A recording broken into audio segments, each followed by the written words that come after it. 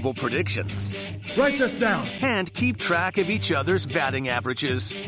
Write it down. You like writing things down. It's Write That Down with Mackey, Judd, and Rami. Write this down. Write that down. I don't have a pencil. Well, remember that then. And welcome in to the only segment in sports talk where we keep track of our predictions and hold each other accountable. We don't just make predictions and send them out into the world and hope that people forget. No. We come back, we shame each other, we celebrate. Yeah, we do. Celebrate batting average and home runs. We celebrate ourselves if we do well. This is one of the most, I don't know if it's like a juiced ball era of Write That Down, but these are some of the highest batting averages we've ever seen in Write That Down. Usually, if you can hit 300 on the season, you're going to have a chance at a batting title. Coming into this week, we have 4 guys on the show, including some of the past members from pre-May 1st changes at 400 or higher. We'll see how this week shakes out. But the way Write That Down works, and you can find this as part of, as you're listening right now, Mackey and Judd, the podcast. You can also find it on our YouTube channel. We have 2 different YouTube channels. We have youtube.com/Mackey Judd for Write That Down, for Action Movie Rewind, and we post other segments too.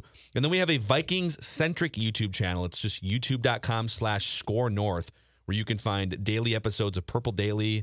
Yesterday, I think it was posted this morning, the sit down with Eric Eager on the Vikings cornerback situation. So please check out and subscribe to our 2 YouTube channels. It helps us spread the word about the show and helps keep us employed. That's which is awesome. important in 2020. So here's how Write That Down works. 3 predictions from everybody each week. They must be quantifiable. We welcome in guest listener predictors as well. So we're going to get to Owen and Mark are the guest listener predictors this week. And we keep track of batting averages and home runs. If you'd like to be part of the segment at some point, I know on the screen here on YouTube it says you can participate by downloading the SKOR North app and entering for your chance to play. The easier way is just to DM me right now. We are scheduling out throughout the rest of the year. So just DM me on Twitter at Phil Mackey. Let's get to the accountability session. Write this down. Judd Zulgad, you had 3 things come off the board this week. Okay.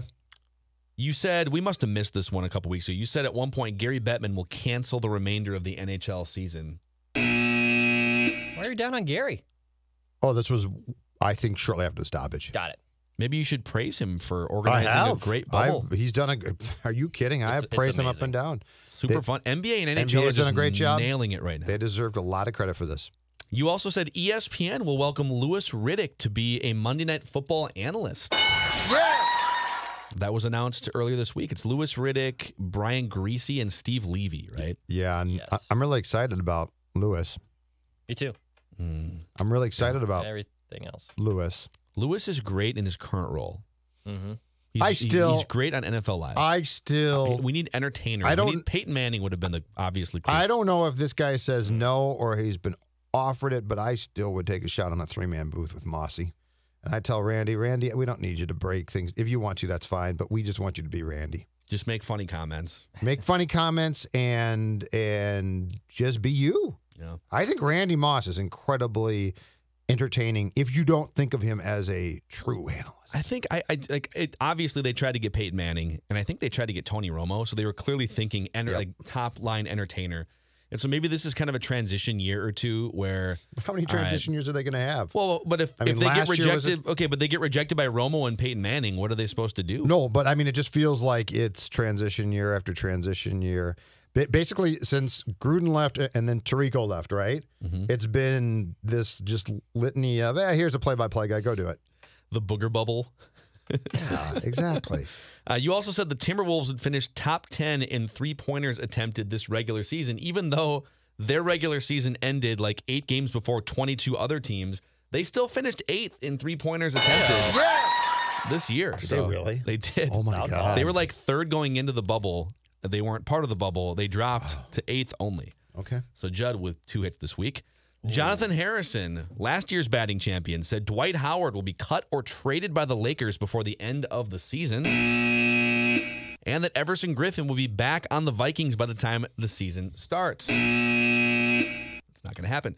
Manny said the NBA will not finish its regular season, and they just finished the regular season a couple days ago. So Jonathan and Manny not faring too well this week. Rami said Cam Newton will we missed this one earlier too. Cam Newton will retire at the end of the season, and he will instead likely be the starting quarterback for the New England Patriots. Look at you. I told you guys the Twins would win at least 3 games against the Royals between last week and Monday. They took 3 out of 4 from Kansas City. Listeners, a couple come off the board for the listeners here. Ross said Mike Greenberg's new radio show will steal a Mackey and Judd segment right out of the gate on the first show. I respect the swing. Love the swing.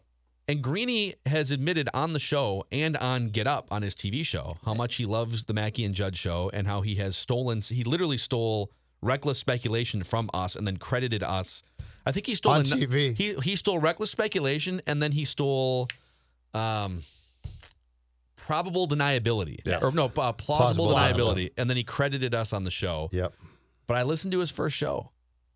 He had a couple segments. He did not steal one of our Good segments. stuff, by the way. It was good. Good Yeah. show. Yeah, it's Cool.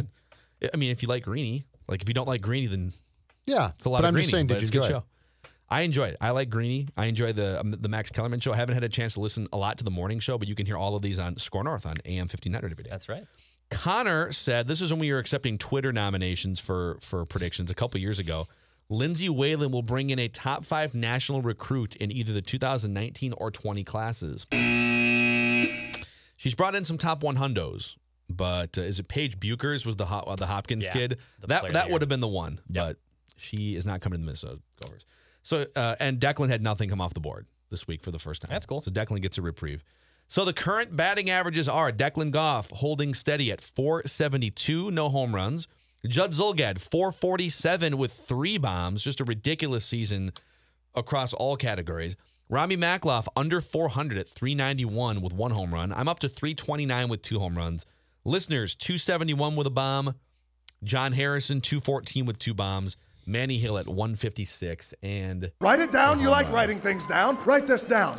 so there it is. Those are the batting averages. Judd, this is your best season ever, and you're still looking up at Declan in the batting This is average. my Nelson Cruz year, You just though. got to keep driving me in, babe. Keep driving me in. This is my Nelson Cruz year. I'm a 5-tool player.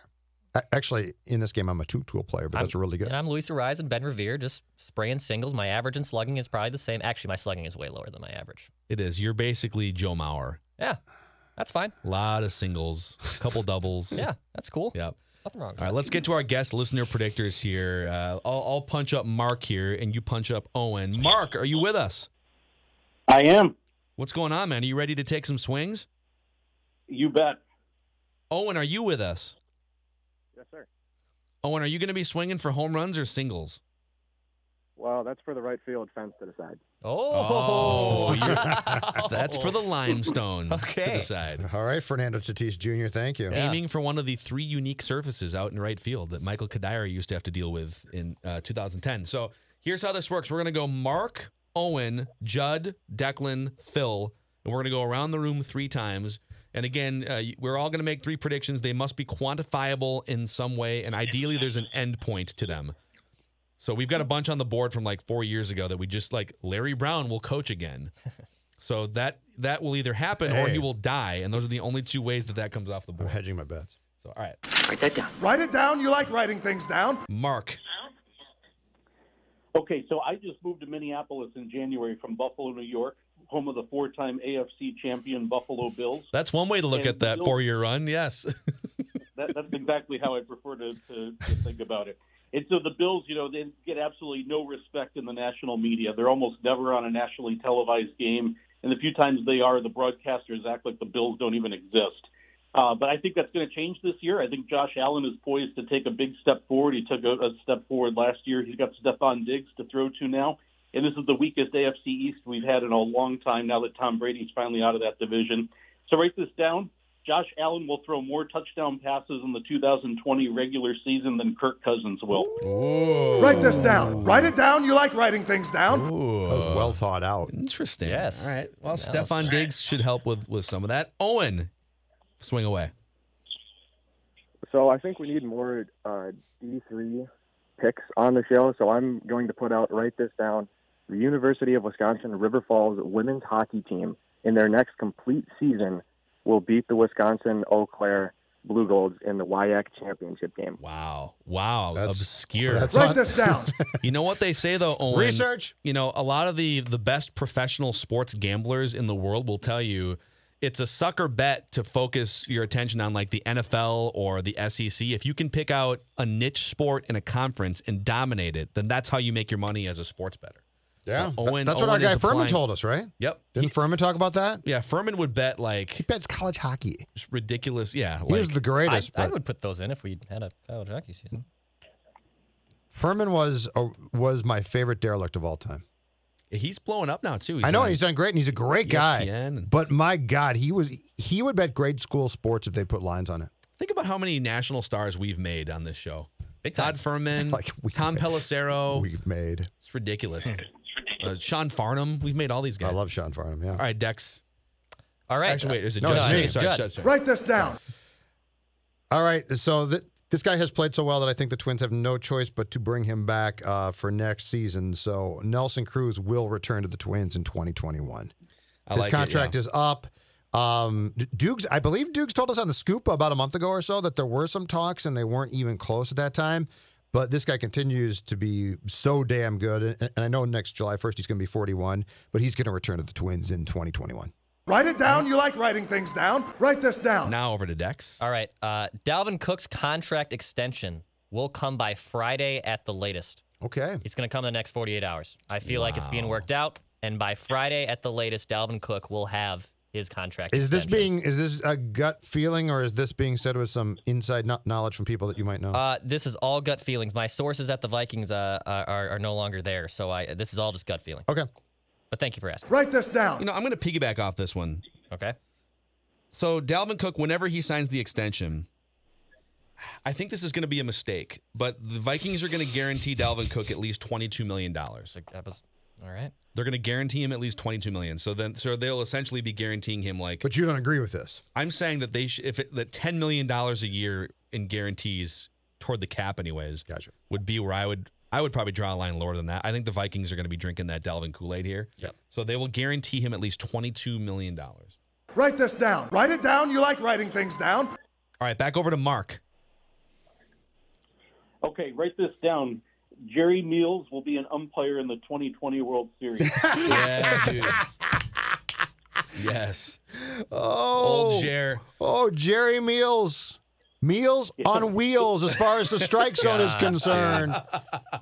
He umpired in the playoffs last year. He was in the ALDS, and we got a shorter season now, so he has fewer opportunities to tank calls. I mean, don't get me wrong, he'll be a disaster, but he's going to be a disaster in the World Series. Was he at second base last night? Yes, he's going to be home plate. He's home plate on Thursday for the Brio start. He blew the Eddie Rosario slide, too. That was a great slide by Rosario. He slid in. Yeah, his hand came off the bag, but his foot was on the bag. And there's Jerry Meals literally like a foot and a half away staring.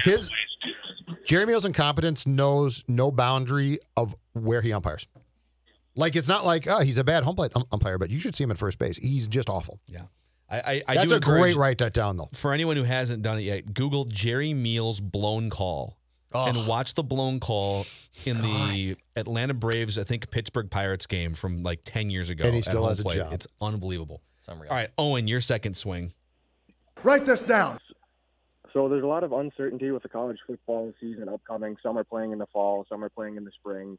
I don't really know how logistically that's going to work, so write this down. There will be no college football national championship game for this upcoming season.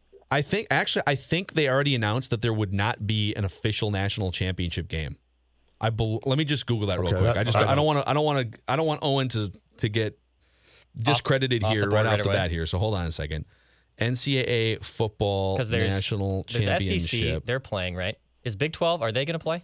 Right now they are. They are. Right now they are. But okay. I think I saw that. But if you don't have all the conferences playing, there's a chance they're just going to bag the. It would make sense if they weren't going to do it. All right, let's do it this way because I can't find it in time and I don't want to derail the whole segment. If that is the case, then we won't give Owen an incorrect for this one. We'll just take it off the board. Okay. Is that fair? Unless you want to replace it with something. No, I got another one in the bag. I can replace it. Okay. All right. Write this down. Write this down. Paulo Costa, when he faces Israel Adesanya for the UFC middleweight championship, will beat the current champion, Israel Adesanya. You might have to spell that for Declan. All of it. All right. Say it again for Declan. Yeah, so Adesanya, Sanya, and Costa, Costa. You got it. Okay. I guarantee Declan still spells it wrong. Yeah, 100%. 100%. Write this down. This sounds like Write the it down. spell You is like turned into writing the things spelling down? bee. So you said Costa will win or he'll lose? Costa will win. Costa will There you win. go. Okay. Got it. Cool. All right. Over to Judd Zulgad. It might be a mistake, but Jose Barrios will start for the Twins in the first round. He will get a start in the first round of the playoffs, despite the fact he has struggled. I think that Rocco is still going to give him a start. I'm not predicting the game, by the way. I'm just saying Declan in the first round. So right now, the first round rotation is Kenta Maeda. Probably, if Rich Hill is healthy tonight, it's probably Rich Hill in game 2. And Dobnak. And then Randy But I Dobnak think in they'll game start 3. Barrios. I think he's going to start Barrios in one game. I just have a feeling. Write that down. I don't have a pencil. Well, remember that then. All right, back to Dex. Second prediction. All right. Tyler Duffy will pick up a save before Taylor Rogers will. Whoa! So the next time one of the two get the 9th inning or get the official save, Tyler Duffy will get credit for a save before Taylor Rogers will. That's a ballsy call.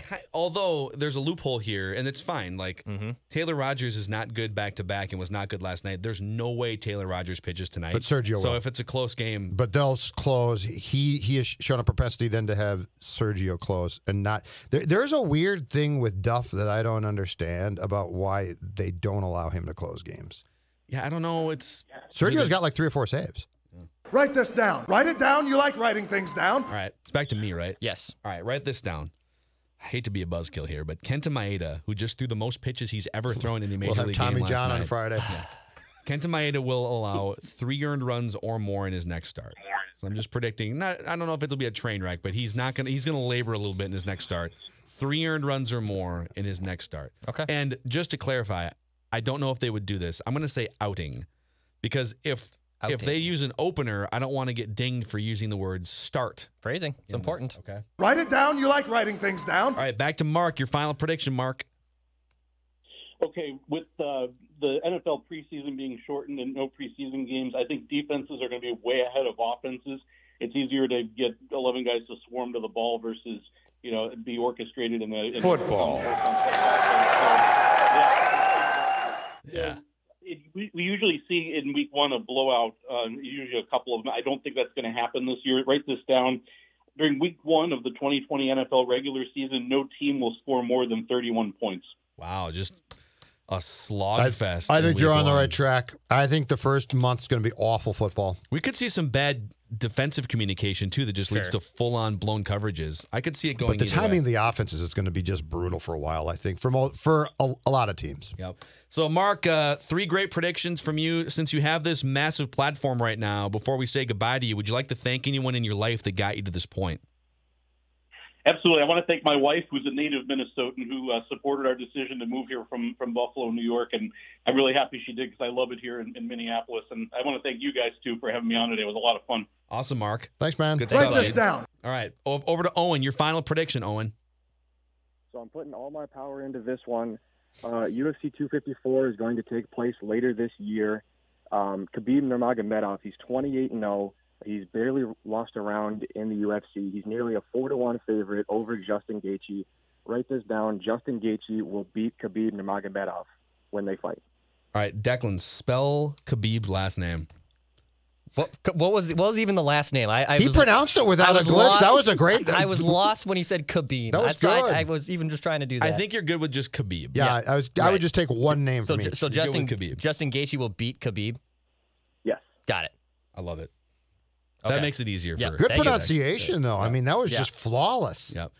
Owen, since you have this massive, gigantic platform right now, is there anyone in your life you would like to thank that got you to this point? Well, I'd like to thank you guys for letting me on, and also shout out to Hound Dog Hooverman listening in St. Croix Falls. He's a big fan. Hound Dog. All right. Let's give a shout Way out to go, Write this down. Hound Dog, man. All right. Appreciate you, Owen. Appreciate you, Mark. Say goodbye to those guys. Judd Zulgad, your final prediction. Final prediction again. The wording of this is very important so that we have this straight. Cam Dantzler will be one of the Vikings' top 3 cornerbacks in the opener when they play. I'm not going to predict. I'm not going to say Like against the Packers. Snap okay? counts or No. metric? He will be in. No. He will be in the nickel. So it's a top 3. So if I say he's going to start and they open with 2 guys, Right. then I'm wrong. But if you say top three means and the Gladney starts means and the tears his nickel. ACL, and then Cam Dantzler plays 80 snaps. So you're just saying I'm saying when they deploy the nickel, he'll be one of the top 3. Okay.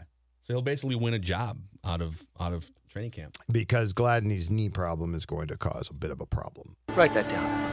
I don't have a pencil. Well, remember that then. And for Declan's third prediction, he actually pre-recorded this before the show because he was worried. It's a Judd prediction. Yeah, it can still hold up. And he was worried that it would come off the board between the start of the show and write that down. Okay. So I'm just going to, I have not heard this yet. I'm going to click play on this. Okay. Go for it. All right, write this down. This is recorded on Wednesday, August 19th at 9:30 in the morning. Judd Zulgad will rip the Twins for allowing Kenta Maeda to go into the 9th inning with a career-high pitch count. Again, Judd Zulgad will rip the Twins in written or audio form, allowing Kenta Maeda to go into the 9th inning to finish his no-hitter with a career-high in his pitch count. And it's still that could still happen. No, he already said I would have brought him back. Because I asked him right off the top of the Yeah. show. I know you baited him. I like that. So I knew the premise of Declan's prediction. I had not heard the actual prediction yet. Okay, so all right, I said, yeah. was it a good decision to run him out for the 9th? And Judd said, yes, it was the right decision. Yep, and I would have brought him out myself. So you just came. So what if? All right, I'd like to see the new leaderboard now. But what if? Let's see the new leaderboard. Okay, you do Let's that. get a new leaderboard. So what if in his next start, he absolutely blows up his arm and he has Tommy John? You're not going to rip them in a column or anything in the next. No, because I just said no. Because I just said I didn't give a timetable. I didn't give a timetable. But I'm not going to come back. I'm not going to tell you today that I think they did the exact right thing. I specifically did not give it a timetable. Wait. For this exact reason, because I know if he blows up his arm, you are going to rip them to shreds. No, that's not how it works. That's how you work. No, you don't. You don't say that they did the right thing and then rip them after that.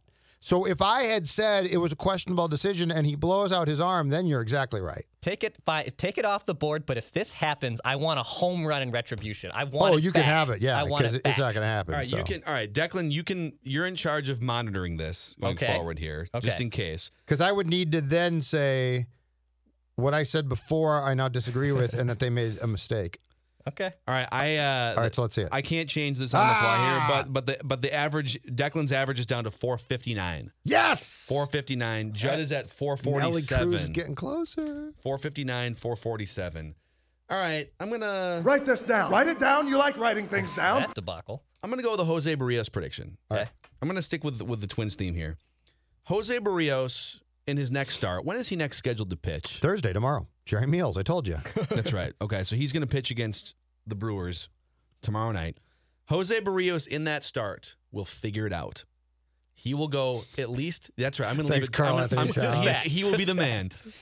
Jose Barrios will pitch at least 6 innings and will allow 2 earned runs or fewer. So he will figure it out tomorrow night. 6 innings or more. Okay. And 2 earned runs or fewer. Quality start. Yeah, that's right. That's right. Okay. Quality start. Write it down. You like writing Where's things Barrios down. from? Write this down. And what were his statistics the last couple of years? Could you give me his win-loss record? ERA? Jose Barrios, 6 feet tall, 205 pounds, born on May 25th, 1994. Throws right-handed from Bayamon, Puerto Rico.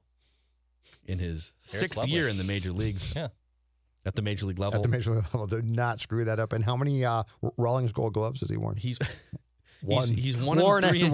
Warren and 1 and 3 on the season with a 5.92 earned run average and 24 strikeouts. I'm sorry, he's in his 5th season at the major league level. Okay. Yeah, come on, get it right. It would be hilarious if Bert did that, but with like sabermetrics instead.